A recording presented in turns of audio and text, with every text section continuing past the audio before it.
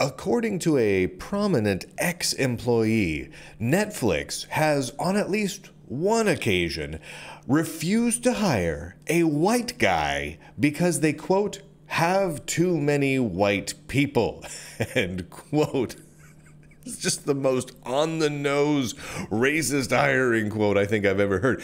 Earlier today, the YouTuber known as ThePrimeagen was reading a Lunduke Journal article during one of his shows. Here's a little screen grab of the ThePrimeagen reading an article entitled "Python Bans Prominent Dev for Enjoying the Wrong SNL Sketch" from the Lunduke Journal. Because, quite frankly, you just can't cover computer news without at least a couple times a month quoting the Lunduke Journal. You just can't do it. You can't do it, and the ThePrimeagen knows that because he's a smart guy.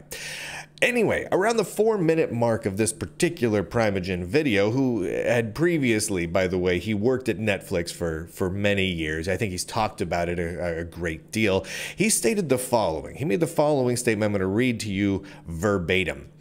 Quote, "I was sitting in a meeting with 2 managers, and I had the managers at Netflix say, I will not hire this white guy because we have too many white people. So I don't know how to tell you that, other than I literally heard that from not one, but 2 managers at Netflix out of their mouth right in front of me," end quote. Holy heavens. Now, obviously, that is just such an intense quote. Obviously, this is merely one statement from one former employee, but it is an incredibly prominent former Netflix employee, and Netflix has made it very public, such as in their regular inclusion reports, which I linked to from the article over at the Lunduke Journal, so you can read it yourself. They have made it clear that hiring fewer white people is a specific official goal of the company, and they chart their progress against that goal in their yearly inclusion reports. Likewise, we've seen many other tech companies with very similar hire fewer white people goals, including both IBM and Red Hat. See the IBM and Red Hat leaks, by the way. If you haven't read all of those, the Lunduke Journal published a huge amount of whistleblower information from both IBM and Red Hat over the last 8-9 months or so, and it is just absolutely massive how much crazy racist stuff came out of Red Hat and IBM. It's nuts. Anyway, add those things all together, and this story from the ThePrimeagen becomes extremely believable. Like, it's just completely, it's so believable, it's almost weird that we don't have 100 other similar stories coming out about this. It's just incredibly believable. Now, I'm going to repeat this sentence because it is so very important. Quote, "I will not hire this white guy because we have too many white people." It's just so simple and so on the nose in terms of racist hiring practices at tech companies. It's just basically what they do. Now, two quick little observations here. Just very simple observations. The first is that is racism, right? It is by definition that is racism. There's no avoiding that. Whatever you think of hiring practices based on skin color and saying, I won't hire that person because we got too many of those people anyway, whatever you think of that, it's still racism. So I think we need to all understand that by definition, racism. Okay, the second thing.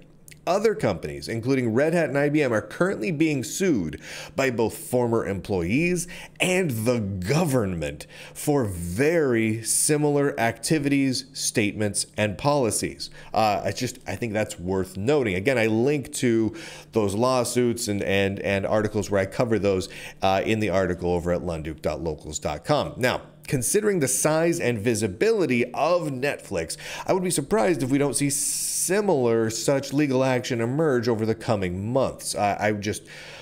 There's so much material out there where Netflix is very, very pro discrimination and racism.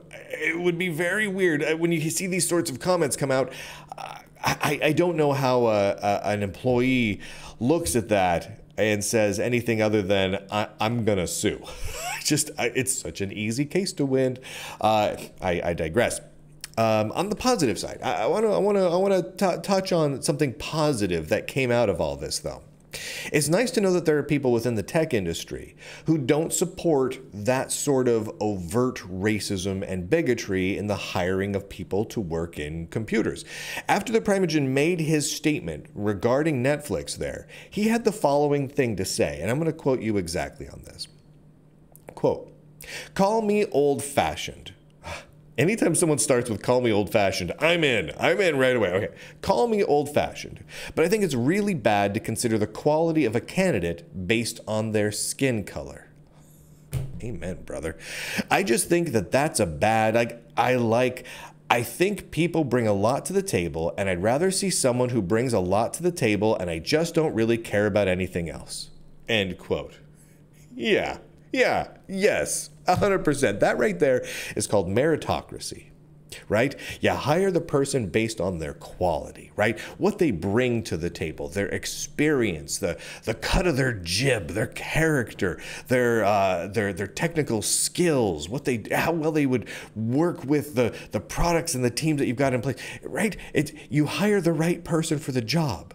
What skin color do they have? Does it matter? It shouldn't matter. I don't care what skin color a person has, not even a little bit, right?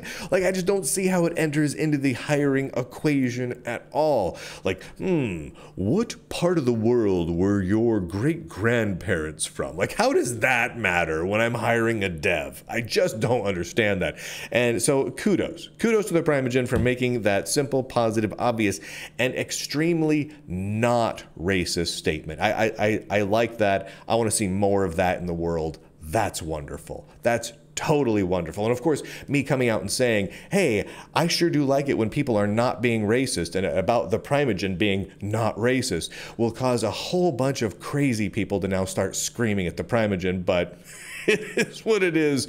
The world is weird. There's a little tiny picture of ThePrimeagen.